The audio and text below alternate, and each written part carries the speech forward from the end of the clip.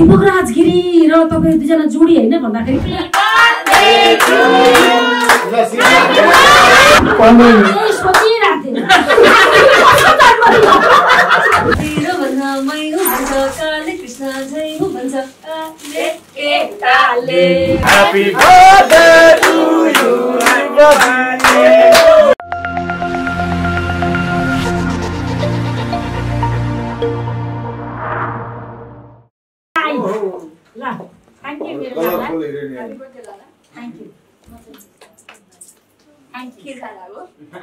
मैले भनिसकेँ यहाँ सुटिङमा पनि पहिले गाडी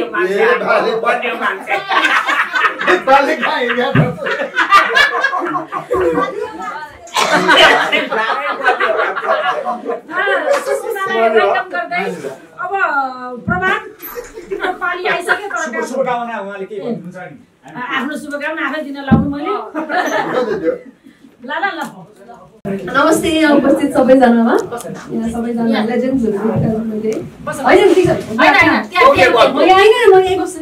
केक पनि आए ठ्याक्क म पनि खिर र आलु खाइरहेको दिदीको यहाँ रेडियोमा आइसु पैसाको प्रमोसन भइरहेको दाइ स्क्रिन पुस्नु न सबै अनि भइरहेको थियो ठ्याक्कै मौका पनि हामी बेलुका त भेट्नै लागिरहेको थियौँ है अब दिपा दिदीको बर्थडेमा सबैभन्दा पहिला सुरु मैले बिहान पनि विश गरिसकेँ सोसियल मिडियामा इङ्ग्लिसमा छ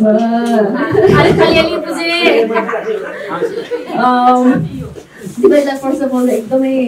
धेरै धेरै शुभकामना बर्थडेको दिपा दिदीको बारेमा धेरै मैले भन्नै पर्दैन म जहाँ पनि भनिरहेको हुन्छु दिपा दिदी भनेको मेरो आई थिङ्क करियरमा एकदमै ठुलो एकदमै स्पेसल मान्छे मेरो लागि म सायद धेरै वर्षपछि फर्केर हेर्दा पनि एकजना दिदी हुनुहुन्थ्यो दिदी हुनुहुन्छ होइन जो चाहिँ मेरो लागि एकदमै स्पेसल हुन्छ मेरो करियरमा भनेर म त्यसरी सोच्छु होला जस्तो लाग्छ उहाँलाई त्यति पनि उहाँलाई चाहिँ अझ थाहा चाहिँ नलाग्छ मेरो लागि उहाँ मेरो लागि जति स्पेसल हुन्छ उहाँले चाहिँ कहिले पनि रियलाइज गर्नु हुँदैन होला म कहिलेकाहीँ त भनिरहेको हुन्छु उहाँको अगाडि पनि र यति धेरै माया गर्नुहुन्छ मलाई एज अ दिदी एज अ मेरो आमा जसरी नै मलाई हुन्छ नि एज अ मेन्टर पनि मलाई धेरै कुराहरू लाला यस्तो है लाला हेर्नु राम्रो भइरहेको छैन है लाला लाला कस्तो राम्रो यो त एकदम राम्रो गरे बाबु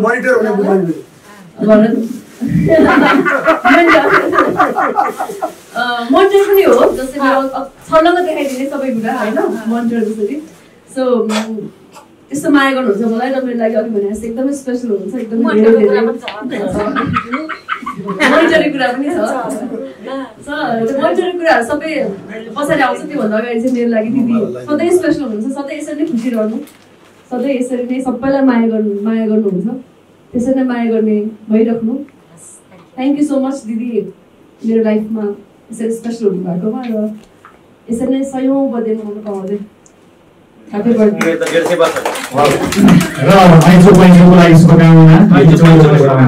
यो ऐचो पैचो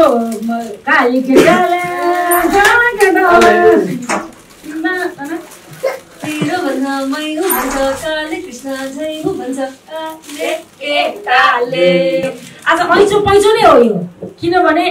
अरूको बर्थडेमा पनि त हामी कति धेरै शुभकामना दिन्छौँ आज मेरो बर्थडेमा यो पैचो तिर्न आउनु भएको छ सबैजना र ऐचो पैचो भदौ 14 गते हेर त आफ्नो छोरीको बारेमा सबै थाहा छ नि त मलाई र यो शुभकामना सन्देश आदान प्रदान सँगसँगै अब भने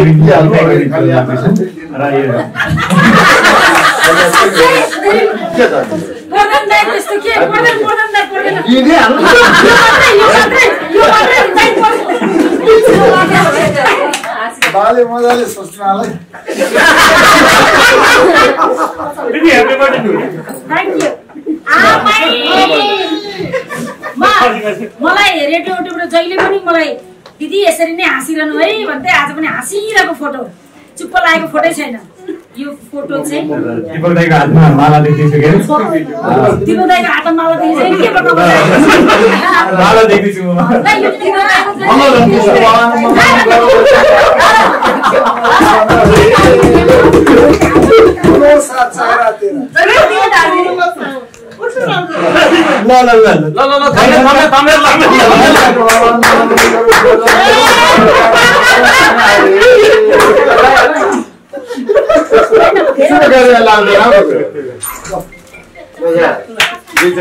जोडी भनेको एक्लै कहिले पनि हुँदैन र उसको साथ र सपोर्टले गर्दा नै आज दीपक दिपा भाछम मेरो कपाल बिग्रियो र यो यस्तो जोडी हो हाम्रो जहाँ हामी झगडा पनि गर्छौँ कहिलेकाहीँ मैले भिडियोमा पनि भनिसकेको छु कि 1 महिनासम्म नबोलेको रेकर्ड पनि छ दीपकजीसँग तर पनि उहाँले नि फेरि एसएमएस गरेर बजेन तिमी धेरै नरिसाउ फेरि फकाउनु पनि जान्ने पनि छ होइन र सबैभन्दा ठुलो कुरा चाहिँ जोडी भएर स्थापित हुनलाई काम गर्नलाई कति धेरै चुनौती छ त्यसका बावजुद पनि दीपकले यति धेरै सहकार्य यति राम्रो स्क्रिप्ट दिएर मलाई यो ठाउँमा पुगाएको छ किनभने सबभन्दा राम्रो त क्षेत्रमै मेरुदण्ड भनेको स्क्रिप्ट हो त्यो स्क्रिप्ट दिएर चाहिँ हामी सबैलाई बचाएको छ र त्यसको लागि पनि म धेरै धेरै धन्यवाद दिन चाहन्छु र मेरो जोडी मलाई सबैजनाले यति धेरै माया गर्नुहुन्छ र सबैभन्दा ठुलो कुरा चाहिँ दीपक राजगिरी र तपाईँ दुईजना जोडी होइन भन्दाखेरि मलाई आफैलाई यस्तो गर्व महसुस हुन्छ त्यस्तो साथी मैले पाएको छु साथी भने चाहिँ जीवन साथी नै हुनु पर्दैन तर साथी भनेको सबैभन्दा माथि हुन्छ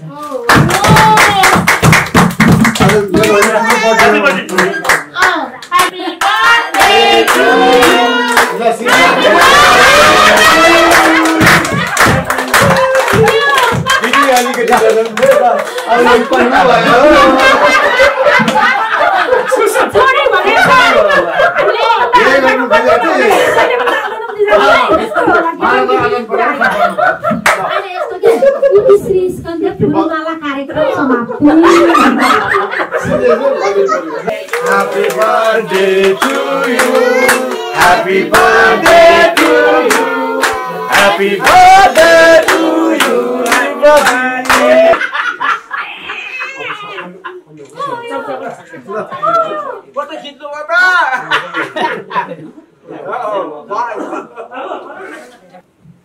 धन्यवाद सबैभन्दा पहिला सुरुवातमै रेडियो अडियो र हामी सबै प्राविधिक साथीहरू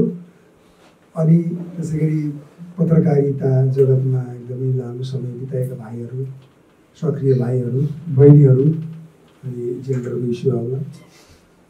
सबैजनालाई धन्यवाद सबभन्दा पहिला अनि एकदमै थुप्रै पुत्रीहरूका पिता आदरणीय बुवा भलिबल टिम होल्डर होइन एकदमै छोराछोरीले डाँडा काँडा धागुन् भनेको कुरा बुवाको एकदमै मिल्छ पूर्व पश्चिम मेची महाकालीदेखि लिएर अमेरिकासम्म आदरणीय बुवालाई सबैभन्दा पहिला सम्झेँ अनि त्यसपछि अब यहाँ आजको यो शुभेच्छा आदान प्रदान कार्यक्रममा आउनुभएका सबै समस्त अब आदरणीय किरण दाईको प्रशंसा गरेर किरण दाईबाट सोध्यो भने किरण दाईको दुध जिस्काएको पनि धेरै हो होइन अब किरण दाईबाट इन्सपायर हुने कुरा म त्यति धेरै व्यङ्ग्यात्मक रूपमा भन्दिनँ म त इन्सपिरेसनको कुरा गर्छु किरण दाईबाट सिक्नुपर्ने दुईवटा कुरा छ उहाँले एउटा कुरा चाहिँ के हो भने मनबाट बोलौँ लालसाज नमानौँ इङ्ग्लिस पनि ठ्याक्टो खाने छ बिग्यो भने बिग्यो त भाइ इङ्ग्लिसमा कमजोर छु भाइ अरूमा हेर तल अरू अनि शिक्षाको कुरा लिएर शिक्षा अलिक कमजोर भयो अरू हेर त भाइ होइन यो त्यसले चाहिँ के गर्छ भने हिंताबोध मानिसलाई कमजोर बनाउने हिंताबोधले हो त्यो हिंताबोध हटाउने सबैभन्दा अचुक उपाय के हो भने एउटै मान्छेमा सबै गुण हुँदैन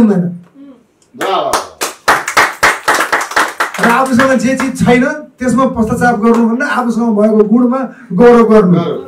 प्यासन पनि भन्नु अहिले 10 मिनेटको आफ्नो शुभेच्छा सन्देशमा साहित्य अंग्रेजी है भर्खर मिसाउनु कुनै अप्ठ्यारो मान्नु भएन यो सबैभन्दा उत्तम पक्ष हो मैले रमाइलो ढङ्गबाट भने पनि यसको सार चाहिँ के हो भने आफूसँग नभएका गुण अथवा दुर्गुणहरूमा पश्चाताप बोध गर्नुभन्दा आफूसँग भएका थुप्रै राम्रा कुराहरू पश्चाताप अब यसमा गौरव गर्नु राम्रो पहिलो कुरा दाइसँग सिक्ने अर्को अब दाइको उमेर र दाइको इनर्जी कस्तो फरक छ दाइको उमेर जिल्ला प्रशासन कार्यालयले वृद्ध भत्ता पार्टीमा पुगिसक्यो त्यसको उम्मेदवार भइसक्नुभयो तर जोस माग्ने बुढाले भ्या जस्तो कुदिकेन अथवा कुनै पनि हास्य कलाकारले ल च्याउन् त हास्य कलाकारले किन भन्नु नायकहरूले च्याउन् त यो चाहिँ दाइको यो पोजिटिभिटी अनि सबैको सकारात्मकता जन्मदिन त दाइको यत्रो भयो त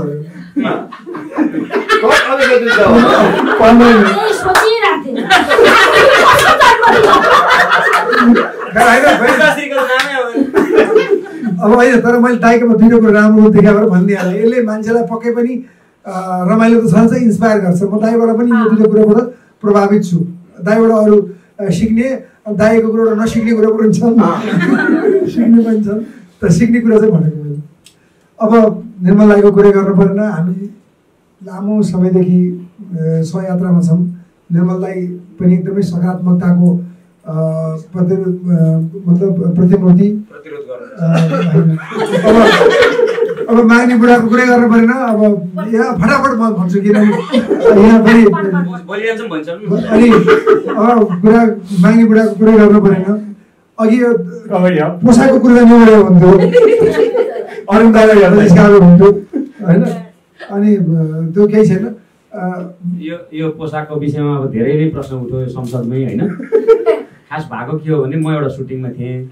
अनि त्यो सुटिङबाट मैले खास कपडा पनि ल्याएको थिएँ गाडीमा राखेको थिएँ लाउनु समेत भ्याइनँ दौडिरहेको दौड्छु गरेर आएको म जे जस्तो दौडिरहेको थिएँ त्यस्तै अवस्थामा आएको उहाँहरू चाहिँ एकदम घरमा गइकन गरेर आइरन साइरन गरेर ट्याक्क लगाएर आउनु रहेछ ठिकै छ हेर्नु पाइयो भन्दैमा धेरै अनि अर्को चाहिँ के बाङ्गेबाट के सिकिन्छ भने बाहिर पोसाक जस्तो भयो भने त्यो पोसाकले उसको बुद्धि उसको विवेक उसको प्रसिद्धि उसको ट्यालेन्ट उसको खुबीलाई लुकाउन सक्दैन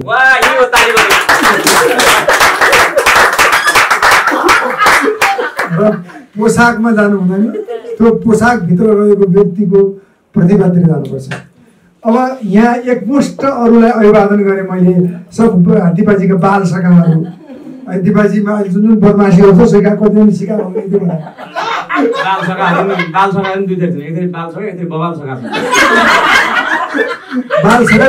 बाल सखी सखी भन्नु के आउँछ होइन सबैजना एकदमै है सबैजना सङ्गीतसँग पुरानो हाम्रो चाहिँ पुरानो चिन्तामा आएको बाल सखी मध्ये एकदमै मैले भेट्ने पुरानो उहाँलाई एकदमै दुःख सुखमा साथ दिने अब सबै चिन्छु सबैजनासँग छ अहिले चाहिँ अब जिग्रा भन्छ जिग्रासँग सबैजना यहाँ सबैलाई मेरो अभिवादन छ अनि यता रानुको राणा बुहारी लगायत सबै भाइहरू सबैलाई मेरो नमस्कार छ अब दिपाजीको बारेमा मैले मुख्य विषय अब कतिपय चिजहरू प्रशंसा गर्नका लागि मात्र भनिन्छ शब्दहरू प्रशंसा गर्नका लागि र एकछिन खुसी तुल्याउनका लागि शब्दहरू खोजिन्छ प्रशंसाका शब्दहरू प्रयोग गरिन्छ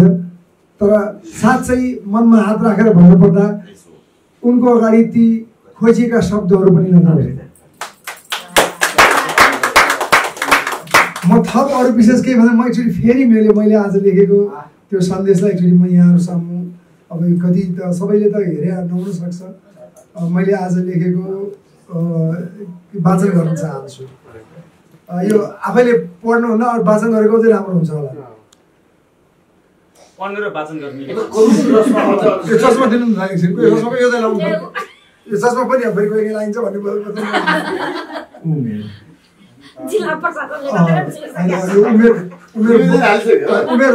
यो 38 वर्षपछि त कमजोर हुँदै जान्छ यो केटी त कस्ती घमण्डी यो केटी त कस्ती घमण्डी मयौँ मान्छे बोल्न त परे जाओस् हेर्दा पनि हेर्दिनँ। आजभन्दा करिब 3 दशक अघि तिमीसँगको पहिलो भेट मलाई आज पनि याद छ। जसरी हामी किताबको कभर हेरेकै भरमा पुरै विषय अनुमान गर्छौँ, ठिक त्यस्तै तिमीप्रतिको धारणा पनि तुरुन्त बनाएको थिएँ मैले। तर मलाई थाहा थिएन यो त्यही केटी हो जो अरूको पीडालाई आफ्नो सम्झेर समय बिताउँछे, जिन्दगीको खेलमा आफू हार्छे तर अरूलाई जिताउँछ। म प्रतिको तिम्रो योगदानलाई त मैले सिर्फ एक शब्दमा बुनेको छु, चोट मलाई लाग्दा तिमीले आइया भनेर सुनेको छु। कमजोरी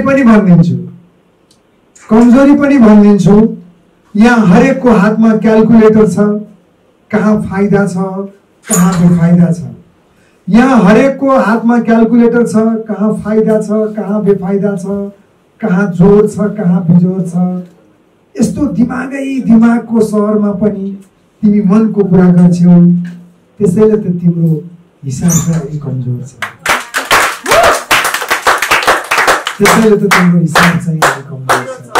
मेरो जिन्दगीको उत्कृष्ट साथीलाई जन्मदिनको लाखौँ करोडौँ र अरबौँ शुभकामना।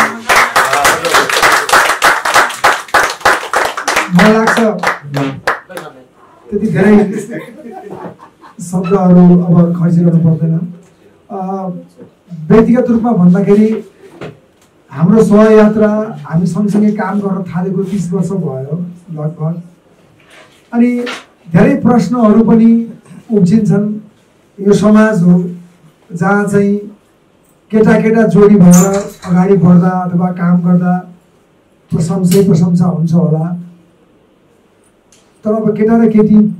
सँगै काम गरेर अगाडि बढ्दाखेरि चाहिँ प्रशंसा मात्रै हुँदैन, त्यहाँ शङ्का उपशङ्का लान्छना यी सब चिजहरू हुन्छ। त्यो पनि यो चिजहरूलाई पनि यो वास्तविकतालाई पनि लुकाएर लुक्दैन, छुपाएर छुट्दैन। किनभने समाज पहिलाभन्दा अलिकता परिष्कृत होला, अलि सुध्रे होला, तथापि हाम्रो मनस्थिति त्यही नै छ र किनकि हाम्रो समाजको संरचना त्यस्तै छ। र त्यसमा म त पुरुष भएको नाताले मलाई त्यति धेरै मानसिक दबाब मैले झेल्नु पर्दैन होला, किनभने समाज पुरुषवादी छ। र यो सबै दबाबका बावजुद पनि निरन्तर यो क्षेत्रमा ओठमा मुस्कान लिएरै नथाकिकन यहाँसम्म मलाई साथ दिँदै आएको मैले मनदेखि भन्नुपर्छ, हामीले जे चिज प्राप्त गरेका छौँ त्यसमा 80% उनकै हात छ। र जन्मदिनको धेरै शुभकामना। मनोबल उच्च होस्। तिमीले आफ्नो सम्पूर्ण जीवन कला क्षेत्रलाई, सिनेमा क्षेत्रलाई समर्पण गरिसकेका छौ र परिवारको छोरी मात्र नभएर छोरा पनि, म पनि छोरा जस्तै हुँ, अथवा अहिले हुन्छ छोरी छोरा भन्नेमा विभेद गरिन्छ, तर पारिवारिक जिम्मेवारी, सबैसँग माया प्रेम सबैलाई जोड्ने काम इन्डस्ट्रीमा पनि म त भुलक्कड छु। इन्डस्ट्रीमा पनि धेरै साथीहरूलाई जोड्ने, सबैलाई खुसी बनाउनेदेखि लिएर आफ्नो घर परिवार सबैलाई सन्तुलित राखेर आफ्नो कला यात्रालाई पनि उत्कृष्ट ढङ्गबाट अगाडि बढाइरहेकोमा तिम्रो यो जोस, यो जाँगर अझै प्रगाढ हुँदै जाओस्, सशक्त हुँदै जाओस्। श्री पशुपतिनाथले कल्याण गरौँ। Thank you very much. साथीको कुरामा चाहिँ मैले जहिले पनि उसको स्टाटस त्यो पर्खाइकोमा हुन्छ नि त, कस्तो लेख्छ के लेख्ने हो यसपालि भन्ने हुन्छ नि त। पोहोर साल चाहिँ म एकदमै रोएको थिएँ। यसपालिको स्टाटसले चाहिँ मलाई एकदमै हिम्मत जुटाए जस्तो फिल भयो क्या, किनभने दिपकजीको वर्डमा यस्तो मिठो लेख्नु भयो। क्यालकुलेटरको कुरा त झन् एकदमै त्यो त के भन्ने, अब त्यसलाई त म भन्न पनि सक्दिनँ, व्यक्त गर्न सक्दिनँ, त्यस्तो मिठो लेख्नु भएको छ। र दिपकजीको स्टाटसको पर्खाइमा म बस्दाखेरि मेरो घर परिवारको सबैजनाले दिपक दाइले त स्टाटस हाल्नु भएको छैन नि त भन्ने खालको कुराहरू चाहिँ आउने बित्तिकै मैले सेपरेटली पढ्नु पर्थ्यो, त्यो पनि पढिनँ के। दिपकजीले के लेख्नु भएछ त मलाई भनेर सबैलाई मैले सुनाएँ। भा अनि मेरो ज्वाइँले चाहिँ भा दिदी कस्तो लेख्नु भयो अनि मेरो सन्तोषीले चाहिँ साथीले चाहिँ फर्स्ट नोटिफिकेसनमै पढ्नुभयो कि केही समयपछि पढ्नुभयो? नोटिफिकेसन भएन, म के भन्छ त्यसलाई वालमै आयो। अनि त्यो स्ट्याटस अपडेट गर्ने बित्तिकै एउटा नोटिफिकेसनमा आउने बित्तिकै पढ्नुभयो कि समय पछि लाग्यो? होइन, अलिक मैले यसरी नै सुनाएँ के, मैले सुनाएँ पढेर। अनि पढेपछि अनि सन्तोषीले चाहिँ के भन्यो भने सबै कुरा भन्नको लागि पनि त आँट चाहिन्छ नि त, सामाजिक सञ्जालमा त्यो पनि दीपकजी कस्तो आँटी हुनुहुन्छ, कस्तो हक्की हुनुहुन्छ भनेर सन्तोषीले तारिफ गर्यो। अनि म त्यही भन्छु, जहिले पनि उसले चाहिँ मनको कुरा व्यक्त गर्छ तर दिमाग मिसाएर। म चाहिँ मनको कुरा व्यक्त गर्छु दिमाग नमिसाएर। तब न दिदी जोडी हुनु भएको छ। हजुर, त्यही भएर पनि दिदी आज यो संज्ञा पनि पाछौँ हामीले। थ्याङ्क यू सो मच मेरो साथी सबैजनाले। माग्नुले पनि एकदमै मिठो बोल्यो आज, एकदमै राम्रो कुराहरू। ड्रेसका कुराहरू गर्दाखेरि मलाई त माग्नु जस्तो रूपमा आए पनि मेरो माग्नु नै जस्तो लाग्छ, मेरो माग्नु नै हो। उठेरै बजाउनु थाल्यो केही छैन। तर आज मैले अब किरण दाई मैले आउने बित्तिकै साथीहरूलाई मात्रै देखेँ नि त, खै त सबै सेलिब्रेटीहरू खै त भनेर सोधेको थिएँ क्या आउने बित्तिकै। अनि सुरुमा चाहिँ तिम्रो नाम आएको थियो होइन, हाम्रो छक्का बन्जाको सिरिजको जस्तो यो ट्विस्ट हो हाम्रो। अनि सबै ट्विस्ट माथि ट्विस्ट, म त सबैलाई देखेँ साथीहरूलाई, प्रतिमा, सङ्गीता, चम्पा, दुर्गा अनि रानुहरू त अब म यस्तो भोक लागेको छ नि आज। इन्टरभ्यू 24 घन्टा पुगिसक्यो। अनि त्यसपछि कहाँ खाने भन्दाखेरि चाहिँ आज रेडियो अडियो नजिकै छ, एउटा तरकारी चिउरा खाने ठाउँ छ, त्यहाँ खाऊ न त, भरे बेलुका फेरि पार्टी भइहाल्छ भन्ने खालको कुरा भयो। अनि त्यहाँनिर छ भनेको, अनि छ कहाँ राख्ने गाडीहरू रेडियो अडियोमा यति झुक्काइ यहाँ आउँदाखेरि त यस्तो यो यस्तो व्यवस्था गरेर रहेछ,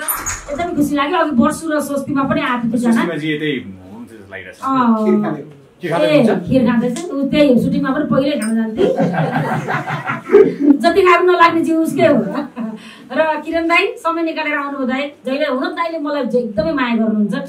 जहिले पनि माया गर्नुहुन्छ दाईले मलाई। 24 क्यारेट सुन भन्ने बित्तिकै त्यो पनि मैले पढेर सुनाएको थिएँ मैले घर परिवारलाई, 24 क्यारेट सुन भनिदिनु मलाई मेरो दाईले भनेर भने मैले खुसी भएँ म।